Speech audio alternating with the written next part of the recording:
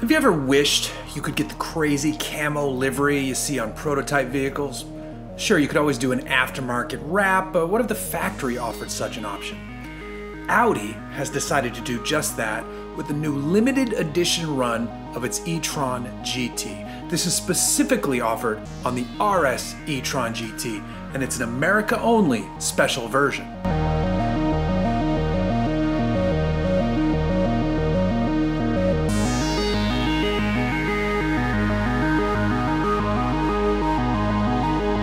The full name of this model is the Audi RS e-tron GT Project_513-2, which quite frankly is insane. But the insanity is rooted in reasoning, and that would be that this is Audi's own internal code name for the vehicle derived during initial development. Per Audi, the numbers have to do with product segment, generation, and body style.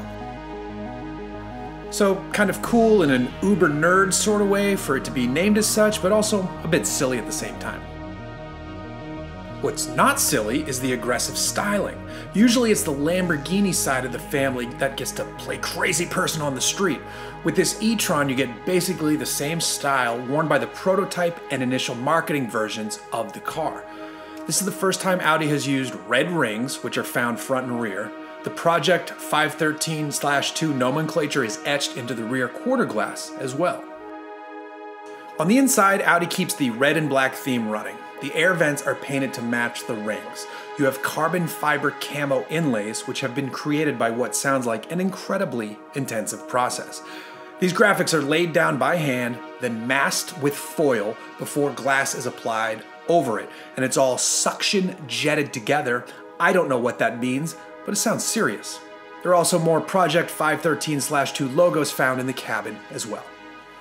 Beyond that, Audi has tossed a ton of items at this, so you don't need to be checking the options boxes. The Nappa leather seating with honeycomb stitching is standard, as is 18-way adjustability with ventilation and massage for the front seats. Outside, this e-tron gets standard rear wheel steering, 21-inch blacked out wheels, a carbon fiber roof, and carbon fiber on the mirror caps and door inlays. Oh, and peep those dope Audi Matrix laser lights, which are finally legal for use in the US as of last year.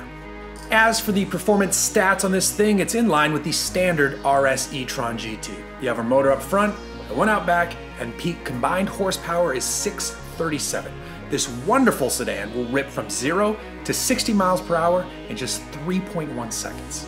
The 2023 Audi RS e-tron GT Project_513/2 goes on sale this spring.